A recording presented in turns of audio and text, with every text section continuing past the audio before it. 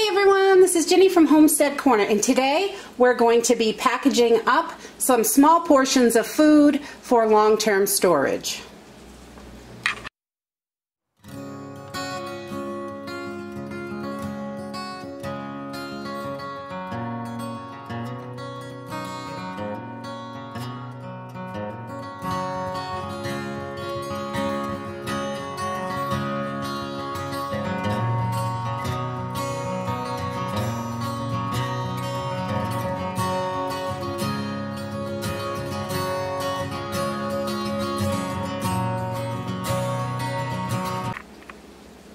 This is another really simple task, but I have got some smaller sized items that I want to vacuum seal and get into longer term storage.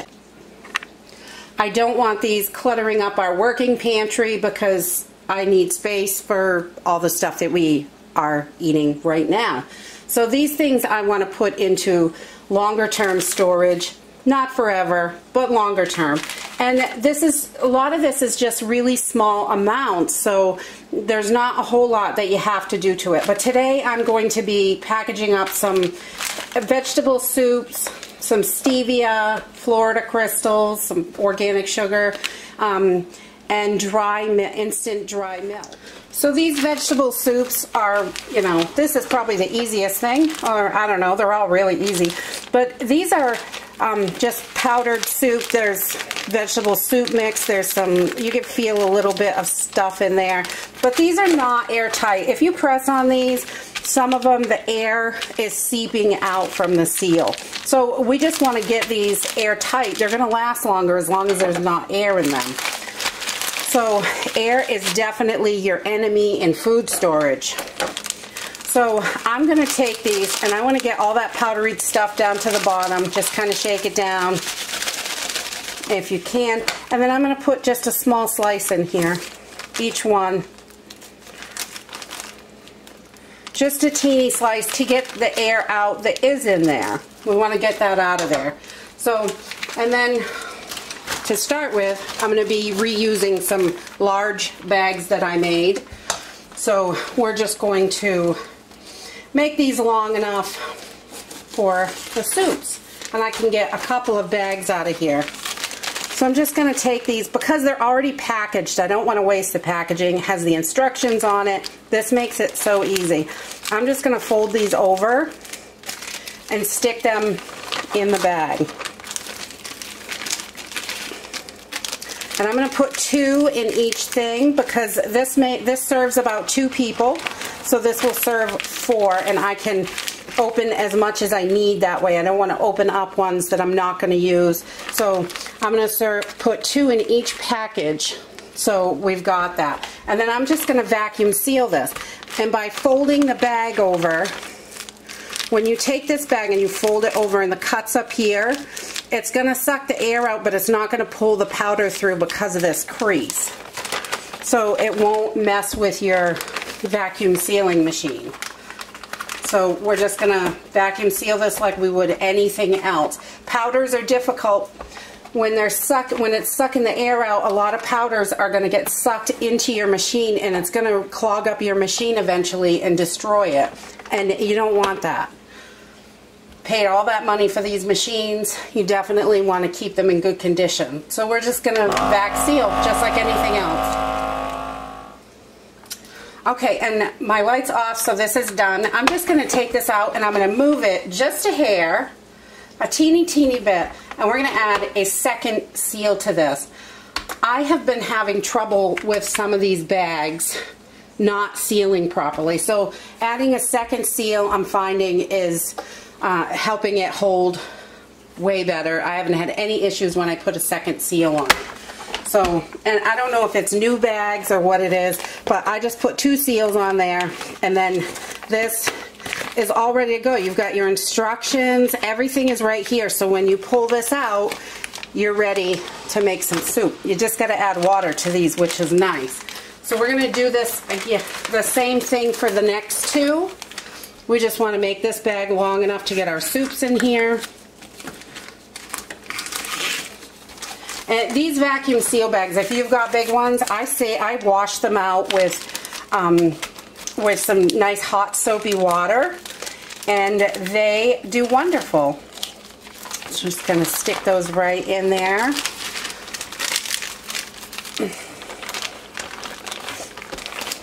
And we're going to do the same thing. So next, I'm going to work on the sweetener packets, and I keep stevia in the house because I have a family that are diabetic. I don't use it myself, but it's nice if they come over and they want a cup of tea or a coffee or something. I like to have something that they can have. It's not going to make them sick or anything or hurt them in any way. So I don't keep a lot of this in the house, but I do keep some. So, and with these little sweetener packets, I'm just going to put these in a bag. And I don't label these bags at all, because you can see through them, you can see exactly what's in there. So I'm just going to split these up in a couple bags. So when I open them, I don't have to open all of them at once. I can open one. If I can reseal it, great. If I can't, oh well, you know, it'll last. They're going to last anyway. But just getting these airtight is just going to extend their life more and keep bugs away from them. So I just put the packets in there, just kind of throw them in. You could definitely be more neat than me, but I'm going for efficiency. Not perfect. I'm okay with that. Gotten past that a long time ago. As long as it works, that's what I'm concerned with. So again, I'm just going to vac seal it. I don't do anything to these packets besides stuffing them in the bag. That's all I'm doing to these, and that is just going to extend their life by keeping air out of them. I haven't had any of the stevia get chunky or anything. I have on the sugar. The natural sugar seems to get a little bit hard, but you know, in an emergency, if that's what we got, that's what we got. It's all measured out for you by half a teaspoon anyway, so just plop it in, it'll melt. Break it up if you want. And again, I'm just going to put a second seal on here, just because I'm not sure, you know, my machine's a couple years old, but it's always worked really great, and these are newer bags that I started using this year, and they don't quite seal. Sometimes they have a little hole in the seal. So I just like to give it that extra just in case. And then these are ready to be stored. And we're going to do the exact same thing with these little organic sugars. We're just going to put some in a bag. And I'm going to make a few packets. There's like 100 packets in this box.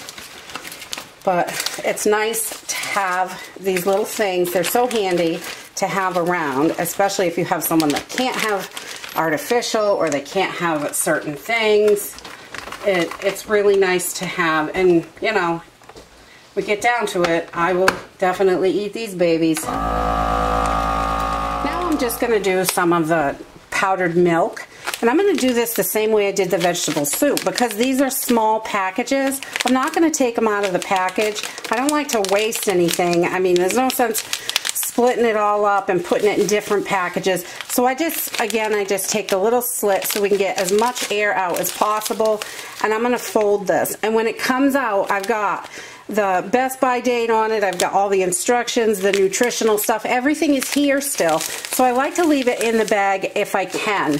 When I go for larger quantities like flour and things like that, when you're buying 25, 50-pound bags of stuff, you're definitely going to want to split it up so you're opening small amounts at a time. And that's when I use these bags. And I will put as much as I want in this bag and then fold the top over and put that in a vacuum seal. Sometimes I tape it down. If I have enough bag that it will stay, I will just fold it over and stick it in. But all these dry powdery things, that's really, air is your enemy here, and you want to keep it as long as possible so it's not wasted. So again, I'm just going to put, I think I'm going to put, what do we have? Okay. I'm going to put all these in here. Why not? Because these only make 3 quarts, so when I bust this open, I'm probably going to need all of it within a pretty quick time anyway. So, and then the next box, these usually come in 3 per box. So you could put 3 in here, but I have an extra one from another box. We're just gonna fold those down so those flaps stay. You just pinch it while you're putting it in, and that'll do the trick. And if you can get them just on top of the other one, it's gonna hold it. You can get this baby sealed up.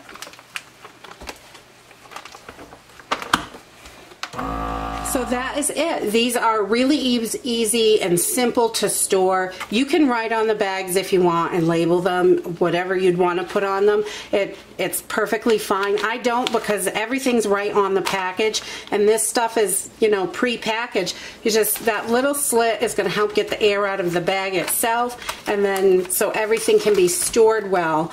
And you can see on this one, it started to, I've got a little bit of powder that leaked out from the back where I cut it. And there's a little teeny bit of powder seeping up. It will suck that powder. If you don't have it in a bag, it's going to suck that powder right up through. It's going to prevent it from sealing, and it's going to clog up your machine. And these machines, these vacuum sealer machines, are not cheap, so you want to keep them in good condition. And I found that keep putting them in a bag or keeping them in their packaging with just a little air hole is the best way to keep that from happening. And it didn't happen on any of the other ones. They all came out really well. This is the only one, when I flipped it over and I was trying to push it to get it in this bag, and it a little bit seeped out on the side here, so you could see it started to suck it up towards the seal. And that's why you want to keep it in some sort of bag inside your vacuum bag. And I'm just going to take these and store them in buckets to keep the light out, to make sure they're sealed up, you know, and keep them organized so I know what is where. It helps me stay organized and I can find stuff, because God, I forget everything. But that's it. These are really easy to do, and they will last and last like this. And anything powdery really is gonna, this is gonna be your best bet. Leave it in the packaging, or if you have very large, if you're buying in bulk quantities of this stuff, put it in your own paper bag or whatever, plastic bag, so it can be contained inside. But that's it. If you like this video, give me a thumbs up. Subscribe. We'll see you in the next video. Bye!